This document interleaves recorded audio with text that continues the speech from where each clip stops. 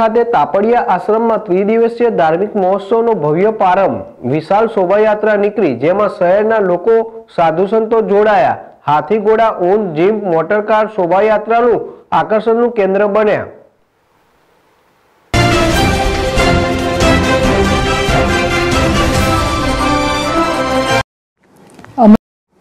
અમરેલી જિલ્લાના બાબરામાં 3 દિવસ સુધી અહીં તાપડિયા આશ્રમમાં ભવ્ય અને દિવ્ય ધાર્મિક મહોત્સવની ઉજવણી કરવામાં આવશે। નૂતન મંદિર, મૂર્તિ પ્રાણ પ્રતિષ્ઠા તેમજ 108 કુંડી યજ્ઞ સહિતના કાર્યક્રમો યોજાશે। આજે બાબરાના અમરપરા મંદિરથી તાપડિયા આશ્રમના મહંત શ્રી ઘનશ્યામદાસ બાપુની નિશ્રામાં ભવ્ય દિવ્ય શોભાયાત્રા નીકળી હતી, જેમાં બાબરા અને અમરાપરા ગામના લોકો, સાધુ સંતો જોડાયા હતા।